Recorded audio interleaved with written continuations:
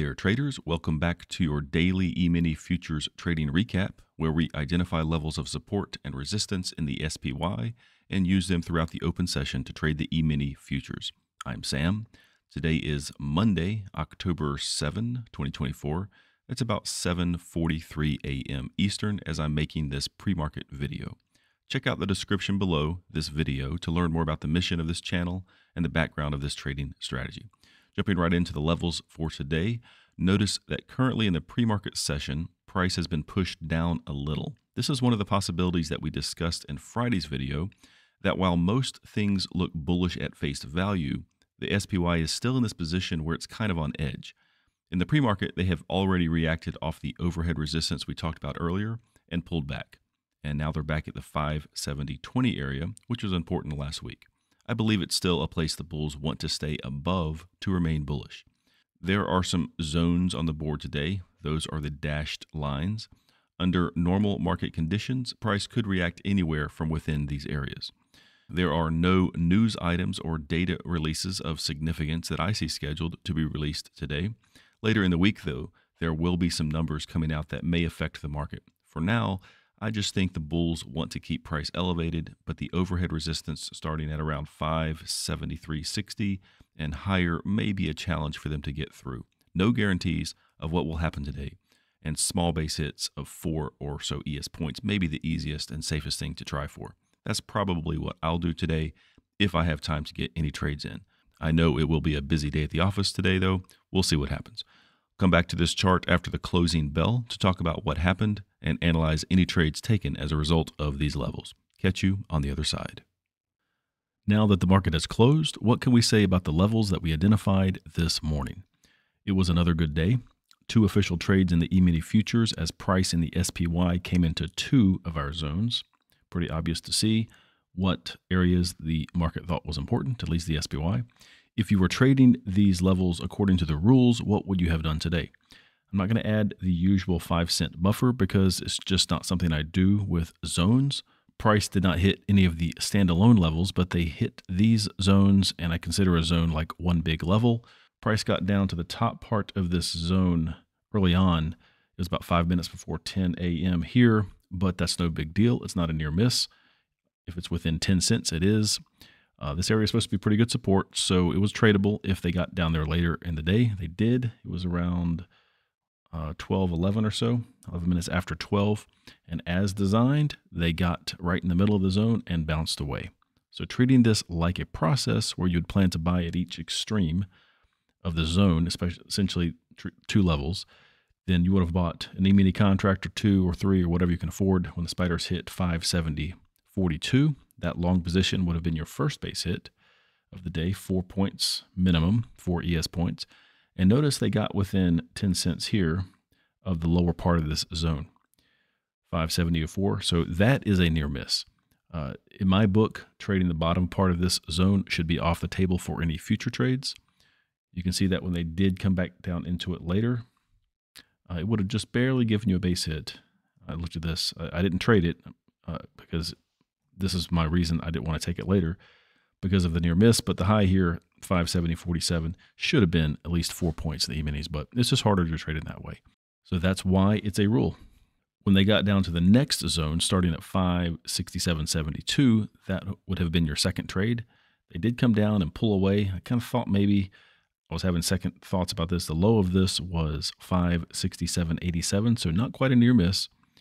But the way they pulled away from this, I thought, well, is it going to be a mistake to go in here and get into a long position toward the end of the day?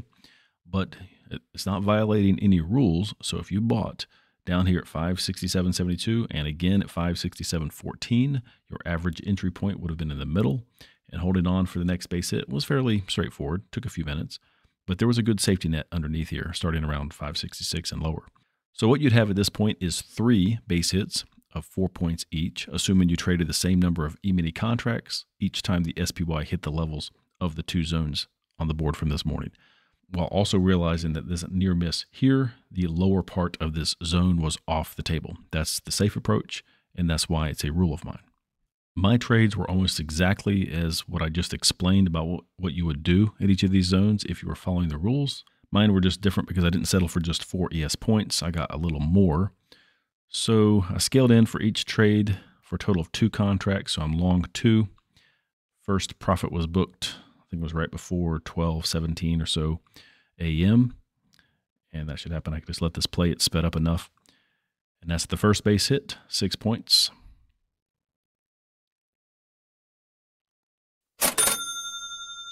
I'll scrub ahead to the next trade when they got down to the other zone. Once again, I did not mess with this area again. I consider it completely done, including the lower level. So all this back and forth did not matter to me. They dropped pretty hard down into the next zone. And once again, I put some limit orders on the chart. And I just pulled 5 points. Takes a little bit longer because they got below. And you'll see a red line here. That's my fumble threshold. In the E-mini chart, that's the line in the sand where I'm looking for things to happen under that level to know that the trade is wrong and I need to institute plan B. But obviously that was not the case today. Plus, I felt good about the safety nets under this area that I mentioned earlier. So I'll move this ahead a little bit and show you. They finally came up and I pulled my 5 points and there we go. 2, really 3 trades. That's how I'm coding this in the log for the playing by the rules. And what you just saw for me was essentially 2 trades as I scaled in each time. Does the daily chart tell us anything at this point? Well, when we look at the hourly chart in a second, it should be clear why they fell down today a little bit. We've been saying that it was a good possibility since last week, the fact that they could fall. We even nailed down the area where that could happen. They actually weren't strong enough to get to the real overhead resistance before pulling back today. So does that mean anything? They closed the day above support. This is a 20-period moving average. So they closed respectable. They're still kind of in this range here. They're above all the moving averages. This chart is still bullish, but we can't discount what things look like on smaller time frames. As you zoom in closer, you'll start to see how price is getting below some important moving averages on these shorter time frames. It's a 4-hour chart, 3-hour chart, 2-hour, and a 1-hour chart, or a 60-minute. So you notice they're getting below some important moving averages. So say they keep pushing price down, at least in the short term. Back on this daily chart, is there any obvious place where they might be headed, at least before they're likely to hit support? Well, they need to get below all these lows here. There will probably be some defense played there by the bulls. And a little farther down, they're now at this kind of breakout area from the last week of August.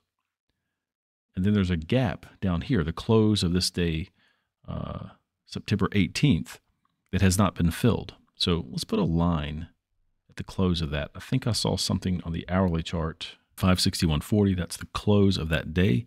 Let's go back to the hourly chart.